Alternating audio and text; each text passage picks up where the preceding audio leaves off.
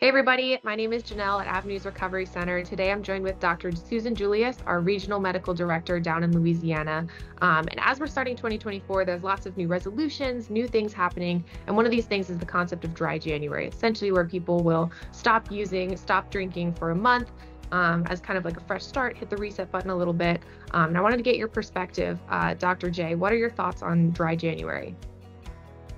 Hi, Janelle. Hi, everybody. It's great to talk to you. Happy New Year.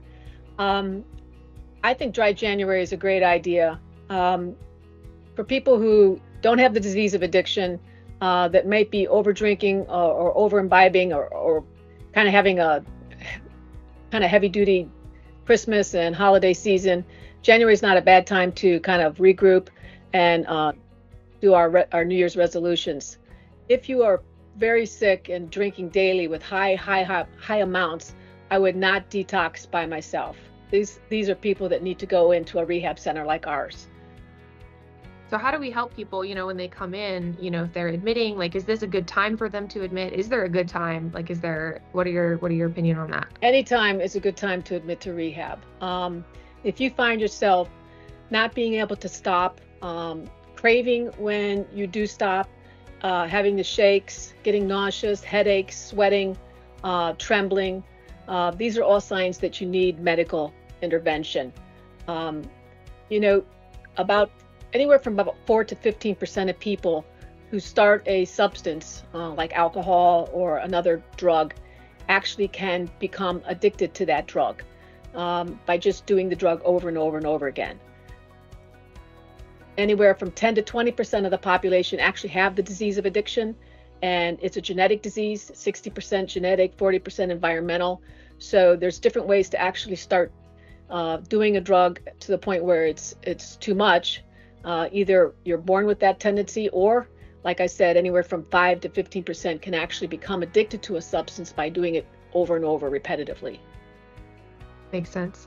What are your thoughts on the concept of doing like a month of sobriety? Should this sobriety be more of a sustained thing? Should it be a long-term commitment? Like, is a month enough?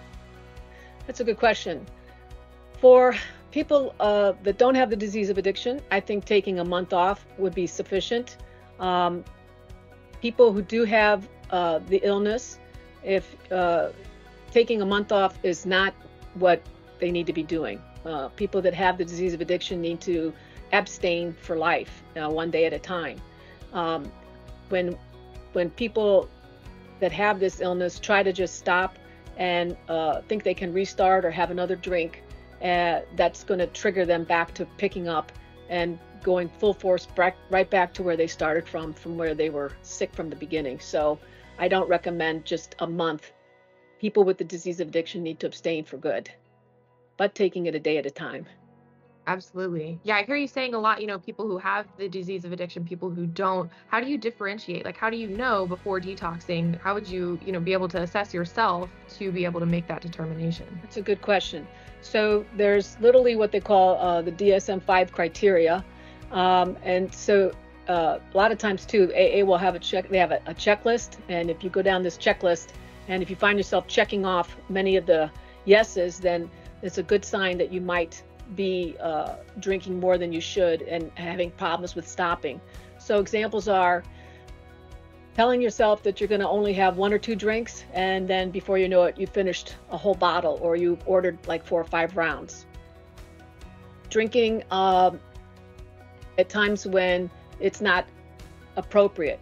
Drinking before work, drinking in the middle of the workday, craving the alcohol. Normal people that drink, they don't crave drinking. When you stop drinking and you actually have physical symptoms of withdrawal, this is a sign of dependence. And so these are all signs of addiction rather than just over drinking.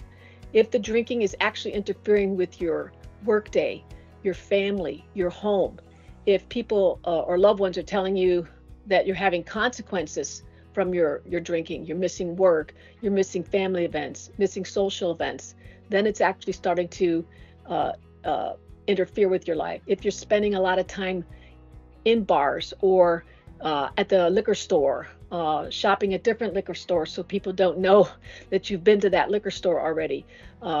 These are spending a lot of time getting the substance. These are all high flags that you're drinking more than you should be. Makes sense. So if someone's made the determination that they are somebody who has the disease of addiction and needs help, what's the process? How do they admit with us? So we have a 1-800 hotline that's open 24/7.